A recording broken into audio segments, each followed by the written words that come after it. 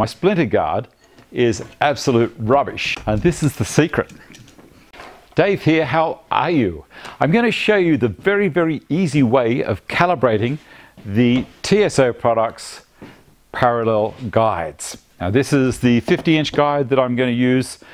I'm going to set up my rail, my guide rail for the track saw, and do a cut, and then we're going to work backwards from there. If you like what I'm doing, don't forget to give me a thumbs up, subscribe to the channel, and ring that little bell icon down there to get a notification that I have released another video. Let's get into it. I've already cut both sides, they're parallel, and the end. I'm going to cut this parallel to that. That's pretty easy. Even though my splinter guard is absolute rubbish, because it's been chopped up a lot by, being slack. This is pretty cool. Now, to set the guide rail up really well, we put in a lever clamp, flip her over. Then we're going to use the GRS 16PE. Pull this little lever back, slide it on, put the clip on, and lock it. And you'll notice on the underside, there's this gap here for it to be able to slide into. It all works really well. Do a little bit of flick. Slide that up. That's got it. Lock it.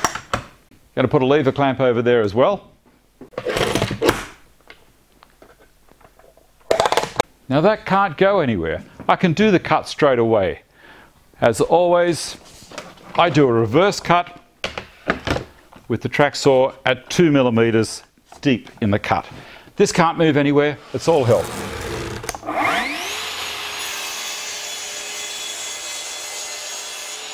I'm going to do a forwards cut. This is 16 millimeter board. I'm going to go 21. I'm going to go slowly.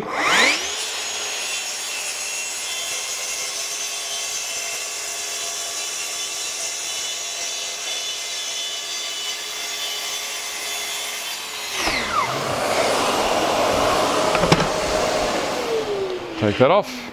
Not a bad cut. Now I'm going to put the parallel guide on. This is where it starts to get interesting. This is the right-hand parallel guide that I'm going to put on. Use a couple of the 6 millimeter knobs, and we're going to put these two into there, like so.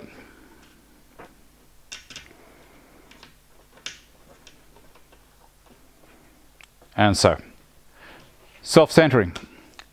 Now, I'm going to move this stop out of the way, and I'm going to put another clamp on here. And this is the secret.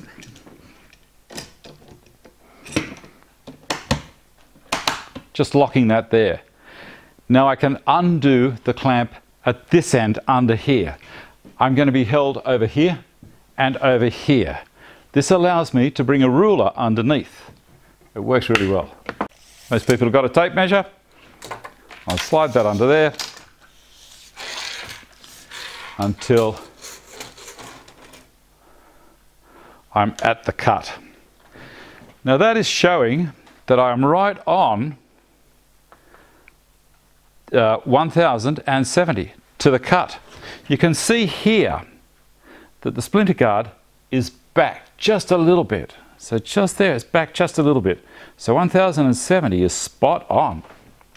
Now I can, where my screwdriver is, using the 3 millimeter hex screwdriver, I'm going to back these off. And that one. So this now can move to wherever I want. I'm going to move this up to 1070 millimeters, and looking straight down over the top. Lock it. It ain't rocket science to work out the rest of it, is it? Slide that into position. Lock it. Clamp that one. Move the stop collar and lock it as well. Now that is brilliant, but I'm going to do something even more. You'll be excited about this one. This is the left hand. So what I'm going to do is I'm going to put this into the track straight away. I don't need the tape measure here anymore. I can move that. like so. Put this into the track. Now I can either do it over this side or I can do it over there. It doesn't really matter at all, just as long as I tighten that up.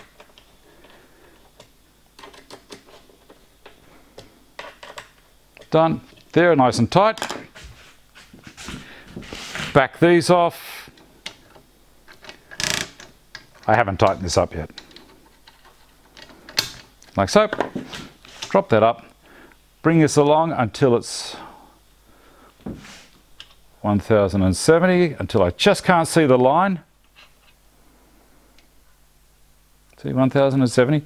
You can do it imperial as well. It's not going to hurt it. It's just the same. Drop this down. Push the stop up. Lock it. Lift the stop up again. And lock the collar. It can't be easier.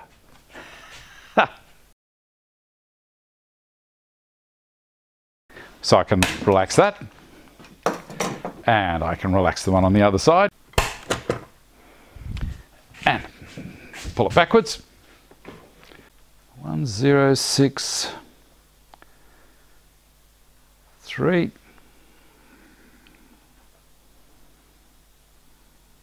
Cool. And 1063 over here.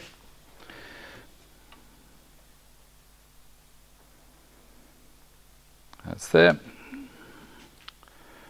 Perfect. Put the stops down, push it back. Yep, it doesn't really matter whether I do flicky now or not, because this guy is looking after the far end. Just as long as it's pushed up to the stops, and it is, and then I can lock this one and lock that one.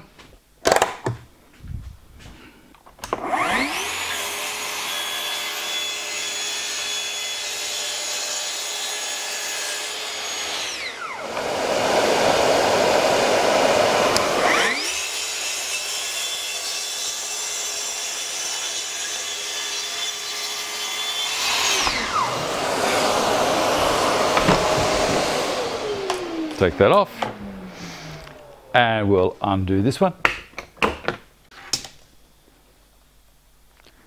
There we go. 1063 at that end. And what have we got over here? 1063. How nice is that? Let's do a diagonal. I'm brave. 1411, and this one 1411. That's cool. There we go. Dead easy. Thanks for watching. If you like what I'm doing, give me a thumbs up, subscribe to the channel, and don't forget to ring that bell icon down there.